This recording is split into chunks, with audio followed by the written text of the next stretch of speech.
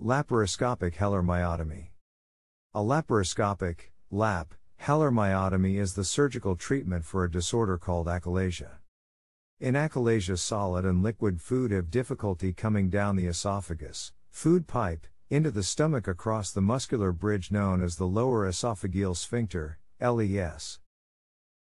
The LES normally opens, the muscles relax, when food comes down the esophagus, to allow the food to enter the stomach. In achalasia, the LES muscles stay constricted and do not relax to open up, and therefore food cannot enter the stomach easily. This causes the typical symptoms of difficulty swallowing, regurgitation, vomiting, and chest pain found with achalasia. A lap Heller myotomy helps resolve this issue by splitting the muscles of the LES like the layers of an onion, until the innermost layer is reached. The inner layer, known as the mucosa, is not cut. Once the muscles are split, then food and liquid can pass through much more easily without obstruction.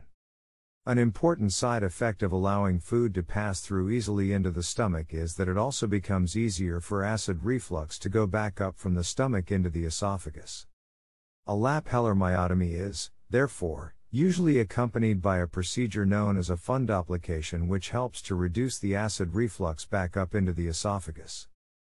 Fundoplication involves using the very top part of the stomach to recreate a soft valve that reduces the acid reflux into the esophagus. A lap Heller myotomy is most commonly performed using small cuts in the abdomen to perform the procedure.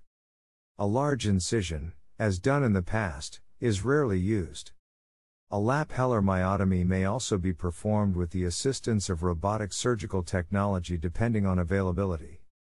The surgeon performing a lap Heller myotomy should be a specialist with extra training in this procedure and should have a track record of performing this surgery. Recovery after a lap Heller myotomy.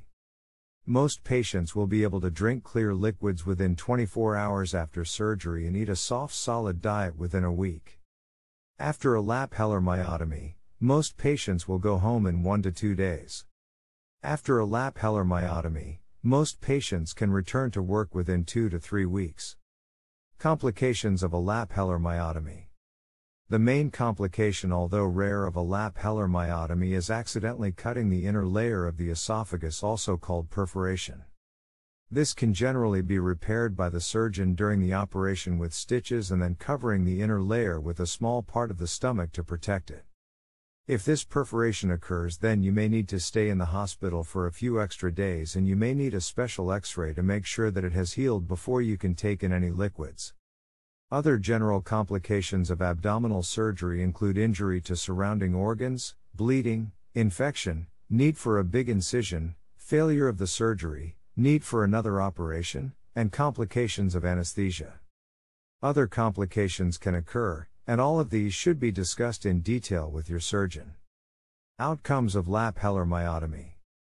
Scientific studies on lap Heller myotomy show an almost 80 to 90% success rate up to 10 years out. The rate of perforation of the inner layer, mucosa, was less than 5%. Overall, lap Heller myotomy is a safe, durable, and effective option for treatment for achalasia with many years of research behind it. If you have a diagnosis of achalasia, you should seek out a specialist who can perform this operation.